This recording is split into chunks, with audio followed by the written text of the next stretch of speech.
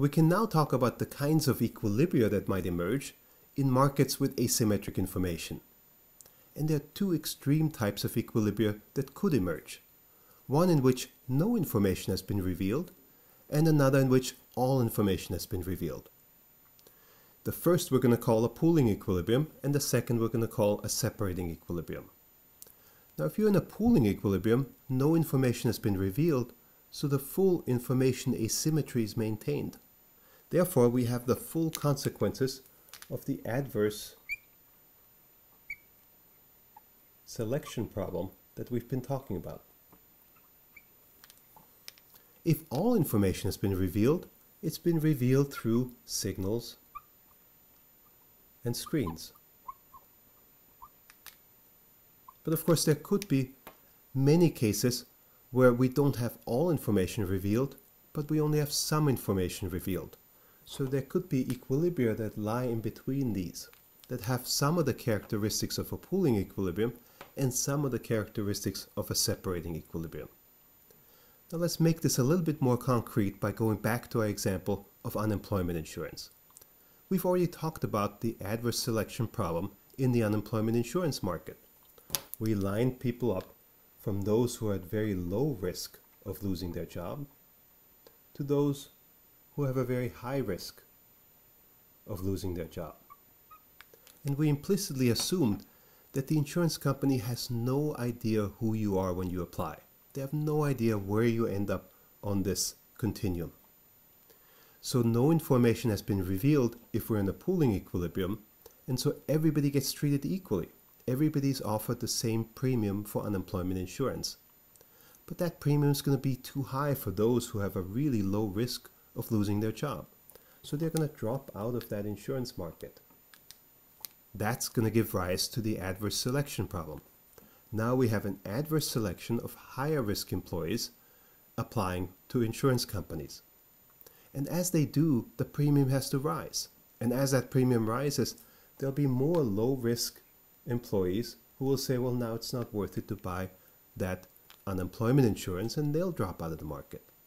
And that can keep going, and in the extreme case, it could unravel the whole market so that no unemployment insurance ends up being sold in this pooling equilibrium. Of course, it doesn't have to be that extreme, but it could be. Now, what about a separating equilibrium? We can again line people up from low risk to high risk. But now all information has been revealed. The insurance company knows exactly where on this continuum you lie when you apply for unemployment insurance. So now they can create separate prices for every different risk type. In other words, they're creating separate markets for the very low risk people, for these people, and so on and so forth. So lots of different markets emerge. Each has a different price that's targeted at the risk type that's applying for the insurance. Of course, the price for the low risk types is going to be really low. And the price is going to increase as your risk increases, with the highest risk people having the highest premiums. Now imagine that when this happens, no one actually wants to buy the insurance. Nobody thinks it's worth it. Well, in that case, the marginal benefit to the person who's applying is not equal, is in fact less than the marginal cost that it takes to insure that person. When the marginal benefit is less than the marginal cost, we don't actually think it's efficient to provide a product. So in this case, we would say it would actually be efficient for no insurance to be provided because nobody is willing to pay the price that covers the cost of insuring them. But there might be other motives for still wanting to have an unemployment insurance market, and those motives we call social insurance motives. Sometimes we want insurance just for efficiency reasons, but sometimes we also want certain types of insurance because we simply think that people have a right to certain kinds of products. Perhaps people have a certain right to have certain protection from the consequences of unemployment, even if the marginal benefit to them is less than the marginal cost of providing that insurance.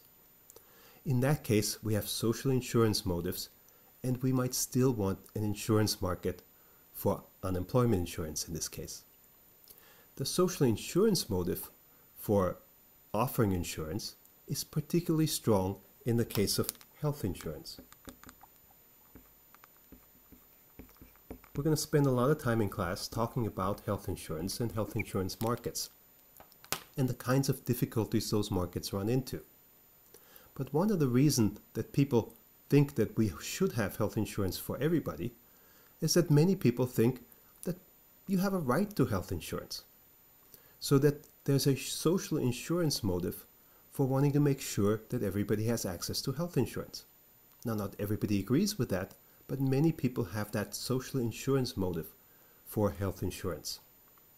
So before class, I'd like you to think a little bit about health insurance and health insurance markets. What would a pooling equilibrium look like in the health insurance market? What would a fully separating equilibrium look like in a health insurance market? And you can go through the same steps that we just went through with unemployment insurance. Your pictures look very similar. In the health insurance market that's a pooling equilibrium, we face the adverse selection problem.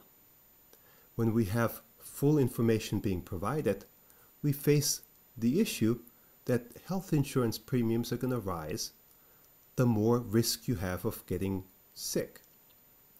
So then you can ask yourself, what are the implications of the two types of equilibria in the health insurance market for those who need health insurance the most, for those who are relatively old and who are relatively sick? Will health insurance be affordable? And if it's not, why wouldn't it be affordable in the two types of equilibria? We'll start our discussion in class there.